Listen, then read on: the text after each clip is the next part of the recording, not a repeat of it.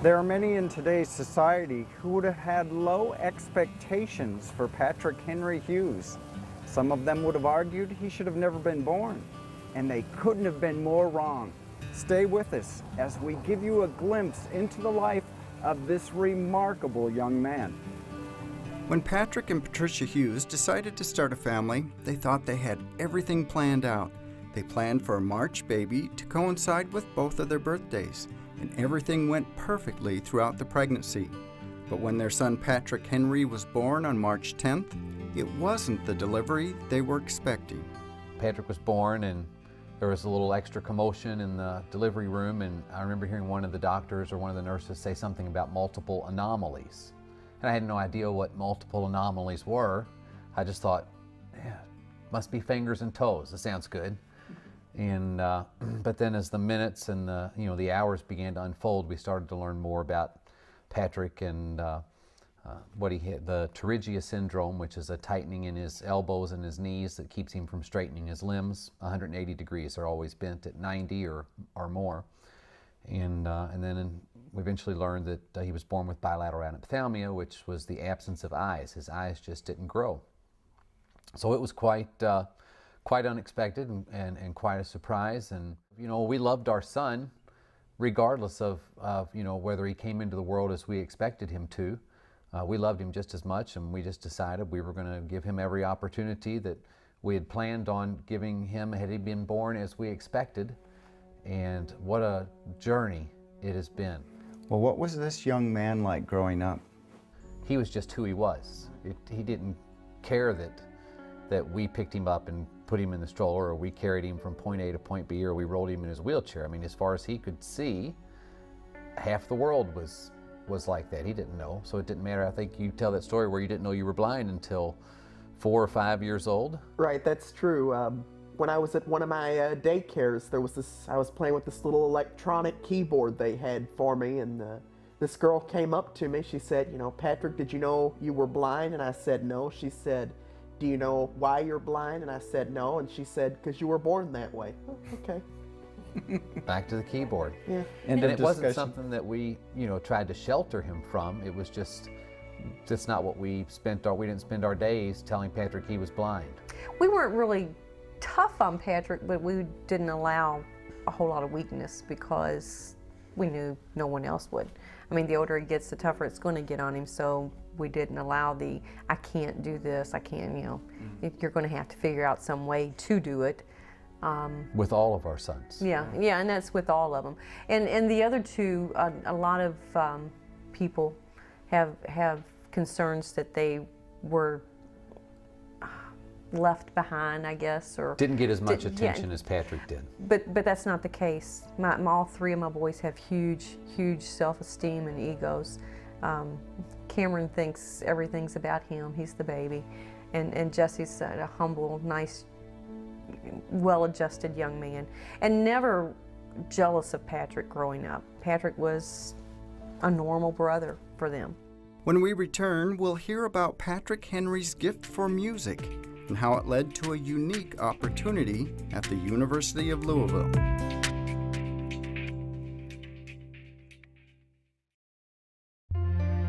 Look around you.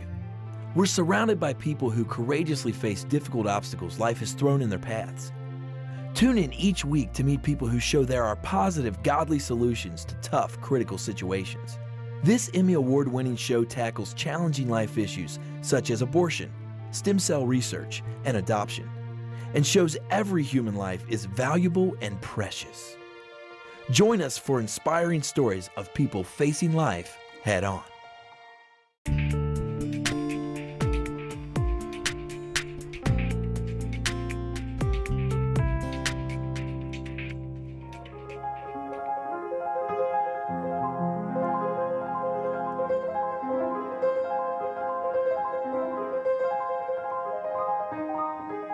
Patrick Henry's love for music began when he was only 4 months old. His mother was out shopping, and Patrick Sr. found himself alone with his newborn son. Dad was excited for the alone time, that is, until his infant son started crying. I couldn't get Patrick to quit crying for anything, and finally I had the idea to lay him on top of that piano and play. And so I took the little baby and I laid him up on top of the upright piano we had that was against the wall where he wouldn't fall. And I began to play, and as soon as I played, he got quiet. I mean, instantly he turned down the sound. Now, as a 26-year-old man, I thought, hey, I'm pretty good. But what do we think now? We look back on it now, we think maybe it brought me to a whole new level of terror. But anyway, and that's kind of how I learned that, oh, maybe that's why Mom kept pushing me to violin and piano lessons all those years, because this was what I was going to do with my son. And the big light bulb went off, if you will, and then I would play piano, and my wife would hand me Patrick, and I would hold Patrick on my knees, you know, with my arms around him, and I would introduce him to the piano that way as when he was less than a year old. And one day I played 3 notes at random, and I think he was maybe 9 or 10 months old. He found those 3 notes, trial and error, and played them back to me one after the other. Some of the notes, some of the sounds that the keys made reminded me of different voices. For example, you know, I'd hit a key and it reminded me of the voices of my parents or my grandparents, or, you know, a voice I might hear in a public building. And through that, basically, I learned what note made what sound, I think. So when did you start playing the trumpet then? I started playing the trumpet when I was in 4th grade. I just wanted to experience with another instrument. Over the years, Patrick Henry grew proficient at both instruments. After graduating from high school, he decided to enroll at the University of Louisville. Prior to starting classes, he inquired about joining the pep band. Unfortunately, a policy was in place requiring students to also participate in the marching band if they wanted a spot in the pep band. No stranger to overcoming obstacles, Patrick and his dad sought out the marching band director, Dr. Greg Byrne. Dr. Byrne insisted Patrick could participate in the marching band, but instead of just playing on the sidelines, Dr. Byrne wanted to find a way for Patrick to participate in the whole experience. After talking with his dad, more so than Patrick, his dad and I sat down about what we needed to do to make this work for Patrick. And we realized we're going to keep Patrick in the wheelchair. He needed to do that. He needed somebody to push him. His dad at the time was not ready to let Patrick go to someone else. It was a very finesse situation for Patrick to be pushed in the wheelchair. So his dad decided he's going to push. I wrote the drill in a way that Patrick could be included in the drill, so the maneuvers weren't so complicated. I recorded the music for Patrick rather than give him sheet music so he can listen to it and then play. Things like that. Patrick Henry's bandmates rose to the challenges his participation presented. They helped him with music, the formations, and treated him like any other band member. But it wasn't all fun. Band member Whitney Tillman remembers some of the obstacles Patrick and his father had to face. Our first field that we had when they first got there was horrible for us. So can you even imagine wheeling through this field? It was pretty difficult. We had to stop a few times and maybe reroute things, but we just picked up and just kept going. But they worked pretty good together. The trumpet section that we have and have always had are amazing. So they accepted him as one of their own, and they just worked together. Whatever they needed to tweak, they just did it. When you were out there in that marching band for the first time, Patrick, what was that like?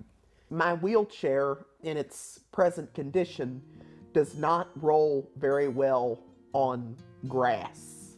It was a little scary, but in the end, a good friend of ours found a way to adapt some, we call them turf tires, for my wheelchair. We got them off an old wagon we had in our garage, and they also sort of leaned me back in the chair a little bit, which made me feel a little more secure. So after that was taken care of, it became lots of fun, and I've enjoyed marching band from the word go. It was a great ride, great 5 seasons. The reactions we got from the majority, if not all, were they really saw them as a father-son team. And a lot of reactions were about the bond of the father and son. It wasn't necessarily a look at what they're doing, that's amazing, but it's the fact that there was a father-son team that I think grabbed most people's attention in my eyes. Patrick is a great musician, and along with the other bandmates, makes a great contribution to the band. But for the public's eyes, they saw them as a two-man team. In a moment, we'll hear from Patrick Henry about how his disability affects his quality of life.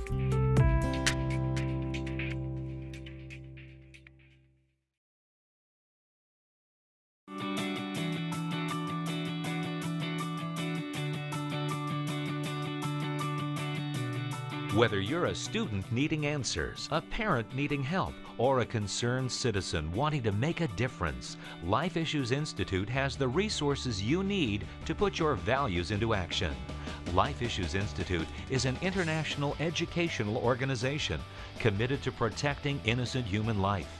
Life Issues Institute knows what it takes. That's why millions throughout the world turn here for help. Life Issues Institute has authored more pro-life publications than any other entity in the world, and its materials are printed in over 30 languages. Radio broadcasts, newsletters, and a website filled to the brim with the answers you're looking for are just a click away. Go to facinglife.tv and click on the link to Life Issues Institute to find out more about how you can change the heart of a nation.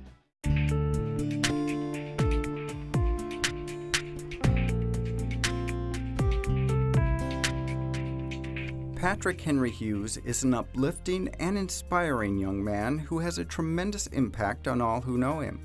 He doesn't expect people to treat him differently, and in turn they treat him with kindness and respect. Brad Carlson, one of Patrick's classmates at the University of Louisville, noticed how students would interact with Patrick on campus. To me, I feel like he's kind of like a local celebrity around here. People see him, they always say hi to him. He says hi back, and I mean, when you see him, you definitely know who he is. Cameron, what's it been like growing up in this goofy family? Oh, it's been great, you know. I couldn't ask for anything more. They're the best family in the world, and I really appreciate Patrick here and both my parents. They've just made life the best. So what do you like best about your big brother, Patrick? I like how even though he has disabilities, he doesn't see them as disabilities. He pretends he's just a normal kid, normal adult now. So it's the best thing about him. In today's society, a lot of children, had they been diagnosed within the womb with Patrick's disabilities, are most often aborted. Can you imagine life without Patrick? Absolutely not. No. What a I horrible, couldn't. horrible fate we would have dealt ourselves. And hundreds of millions of people around the world had we not had Patrick. And people who meet Patrick, he's always had this incredible ability to disarm people and really touch them in a way I think many of them maybe have never been touched by another person. And to have, you know, not only cheated ourselves out of that, but to have robbed the world of such a blessing just because it wasn't what we wanted or how we wanted things to be. I cannot think of a worse mistake we could have made. As a woman, we aspire to have kids. Like, I don't know, I'd rather do that than anything. So it can be heartbreaking to find something out like that. And knowing Patrick and getting to know that it can be something that you can deal with, it has made me think twice. Because I've before said, well, I just wouldn't want to deal with that. I would either abort the baby or give the baby up. But now knowing what blessings that can come from it, I'd be crazy, so. I have always thought it a tragedy, or a travesty maybe, that kids aren't born, that are in Patrick's condition. But the fact that I've had this opportunity to work with him, I guess is even more compelling. For Patrick, the marching band thing, that was been my experience. But what a wonderful musician. And now he's thinking about being a translator for, you know, overseas. And who knows? He could be the next president. There's no stopping him. But there could have been a stopping him. But now there's no stopping him. Patrick, would you say your disabilities have detracted from your quality of life in any way? I would have to say no, they have not detracted from my life. As a matter of fact, they have been a bit of a blessing in certain ways. This is a story I always like to share because people often ask me how I would describe my quote-unquote disabilities. And I always say not disabilities at all, but more abilities. As a matter of fact, I actually see blindness more as the ability and sight more as the disability. Because there are some people with sight who tend to judge others by what they see on the outside. You know, the skin color, the hair length, the hairstyle, the clothing they wear. But I don't see that. I only see that which is within a person. Coming up, we'll hear the Hughes advice for parents and families who may be in a similar situation.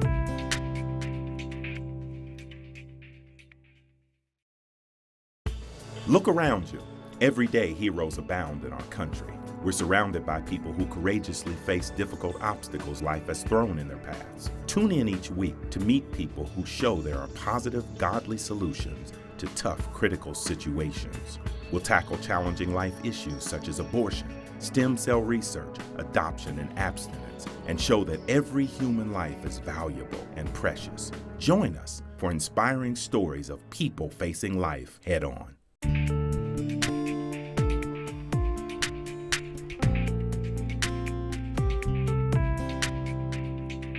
In today's society, if Patrick Henry's condition had been diagnosed in the womb, doctors may likely have advised his parents to abort the pregnancy. But Patrick and Patricia know that would have been a terrible decision. They can only hope parents and families learn from their remarkable story and see the blessings that can come from challenging situations. What advice as parents would you have for somebody who may be watching this and is facing that decision? They have found out recently that their unborn child has some disabilities and they're getting pressure from the medical community to terminate that pregnancy. My advice would be to seek out somebody different in the medical community who would encourage them to have their child and to show them stories, to tell them stories about what their baby might be able to do or something versus what their baby can't do. And doctors are human. I mean, they're just human. They're not God. I mean, they have the knowledge. They have the technology. But when it comes down to it, it's really just a guess. I mean, they educated guess, but they don't know 100% for sure, you know, what the outcome's going to be. Do you think the world would be better off with or without Patrick? Definitely with. Yeah.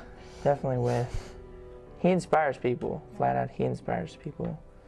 People wouldn't have been inspired if they hadn't seen him. Even the ones that don't know him? Even the ones that don't know him, exactly like she said. Even if you just hear the story about this Louisville band kid who's faced with these disabilities, what he does, even if you don't know him, it's very inspiring. What do you think Patrick has taught you most in life? He's taught me to never stop, you know, always keep pushing for your dreams and do what you want to do. Just keep going for it and you'll eventually get there.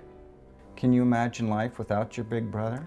No, life would be so different and, well, I honestly wouldn't be as popular as I am now, so he's a real blessing. What I've learned it's a great thing because I have 3 kids and my 3 kids have all been around Patrick. And now I look at my 3 kids go to other kids that are disabled without any hesitancy. I say look beyond the wheelchair. Look at who's in the wheelchair and what they have to offer. For example, Patrick is a great musician. Who wouldn't want that person in their marching band? Let everybody rise to their ability. Give them the opportunity to do it, whatever that may be. And it may be sitting on the sidelines. That may be the best that it can happen for somebody, but give them that opportunity. don't shut the door. Would you base somebody's worth on what they can or cannot do? No. Mm-mm. Why not? Because just because you can't do this, on one hand, doesn't mean you can't be phenomenal at something else. Yeah. I think a person's worth is not what they can or cannot do, but how they can touch others' lives. I think we're all very much interconnected, and I think your true worth is not in, you know, the size of your home or the number of cars you have or what your status is, but truly how you move other people. Because Your contribution to mankind. absolutely, I mean, you can be a person who is, you know, has next to nothing, but you can save lives.